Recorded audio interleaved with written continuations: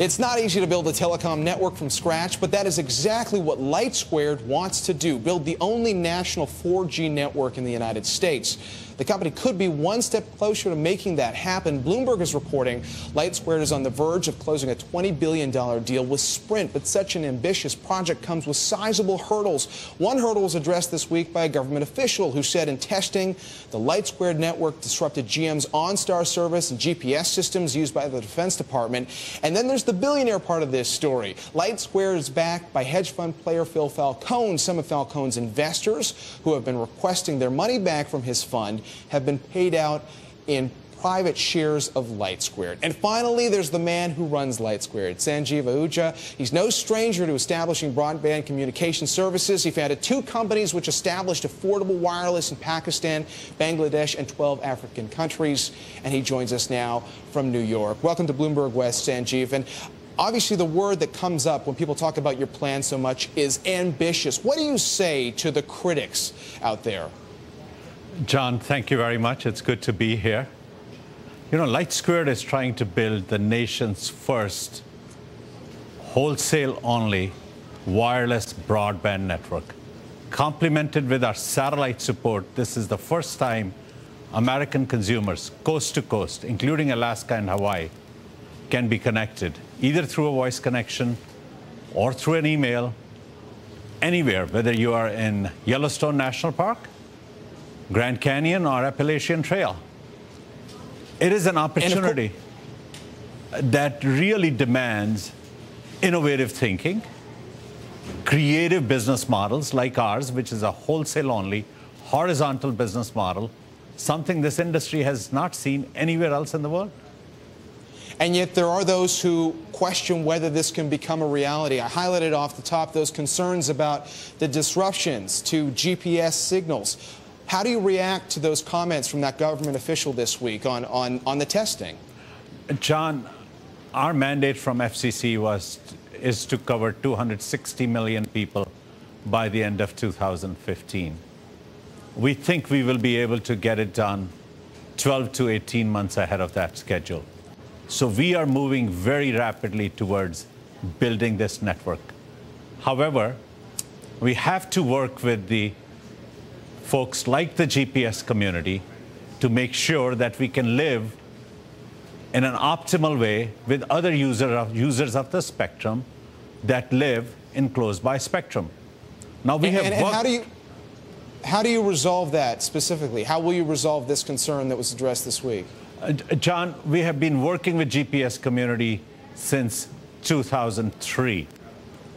FCC defines the rules that defines what spectrum is used and how, ours as well as GPS's. Since we are close to one another, GPS users tend to look into our spectrum's usage. Now, as FCC has stated, and we have stated, that we are working very closely with them. We are about to complete the testing and present a report next week to the FCC. We expect that as a follow-on to that, wonderful engineers in this country will be able to figure out a way so that GPS community, GPS devices live within the spectrum that has been allocated to us, while we can build our products and provide service to our customers within the spectrum that has been allocated to us. So this doesn't change your timeline for getting to commercial service, then, you're saying? We are moving very aggressively towards building the network. However, the launch of the network, we want to ensure that it is done when we have really worked with the GPS community and defined the rules that the GPS community will live by and the rules that we will live by, so that we can ensure that our customers, because most of our customers, if not all of them, are users of GPS itself. GPS is a very critical part of our own network in designing and building it. So we are absolutely confident we'll build a solution that works with them.